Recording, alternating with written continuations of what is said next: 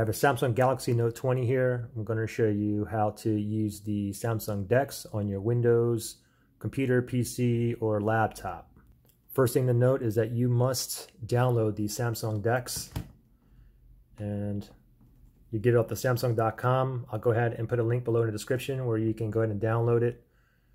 You have one for Windows 7 and 10, and FYI, you can also download it for a Mac or Apple computer or MacBook as well. So once you go ahead and download and install, now the next thing that you want to do is go ahead and plug in your Note 20 into your computer. Now the thing is, with the Note 20, you get this charging cable here. It's a USB-C to USB-C. The thing is, on my Windows computer here, I don't have a USB-C or Thunderbolt connector, so I will have to use a standard USB-A to a USB Type-C.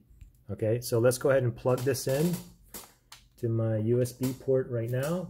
And of course, I already downloaded and installed the Samsung Dex onto this computer. So now what you got to do is go ahead and plug in your phone. Now the thing is, even if your phone's locked, it's still going to bring up Samsung Dex, okay? But the thing is, if your phone's not unlocked, you're going to have to unlock it using your password on the Dex. Anyways, I'm already logged in. You get this message here, start casting with Samsung Dex. You can see here, just click on start right now and give this 1 second. And there you go, okay? So right now, you can see this window here is a Samsung Dex. The window over here is actually my Windows computer. So from here, I mean, you have icons here.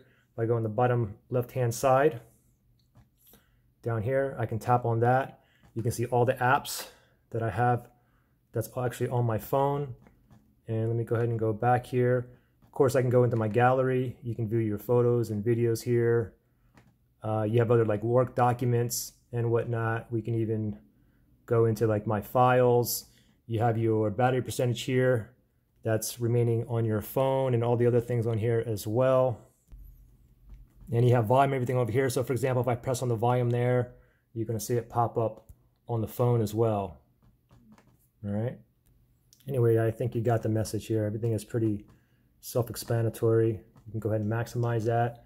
And again, you're basically having everything on your Samsung Note 20 into a desktop mode here. All right. So it's like a real computer.